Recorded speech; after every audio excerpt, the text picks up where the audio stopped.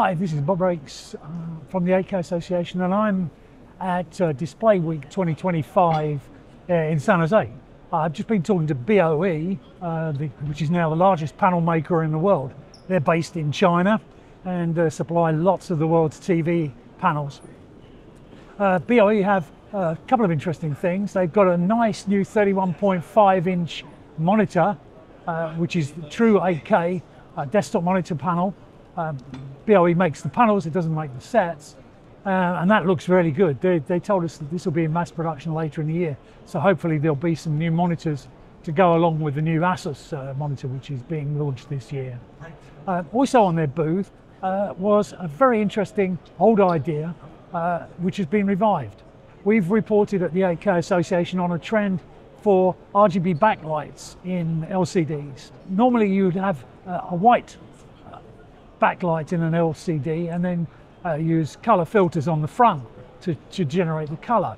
But if you use red, green and blue LEDs and then you flash them in sequence and make the image synchronize with those different colors, you can create a full color image without needing a filter.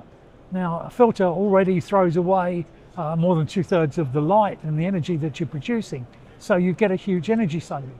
But much further than that, what you also do is need 1/3 of the number of transistors on the back of the panel.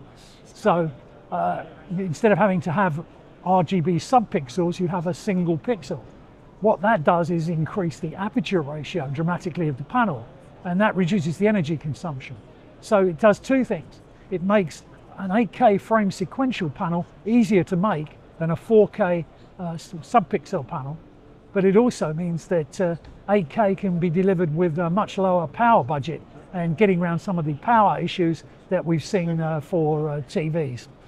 So that's a really interesting development. Now, I'm not saying it's a perfect display, I don't think it is, but it looks pretty damn good, and it has very low power, which is great.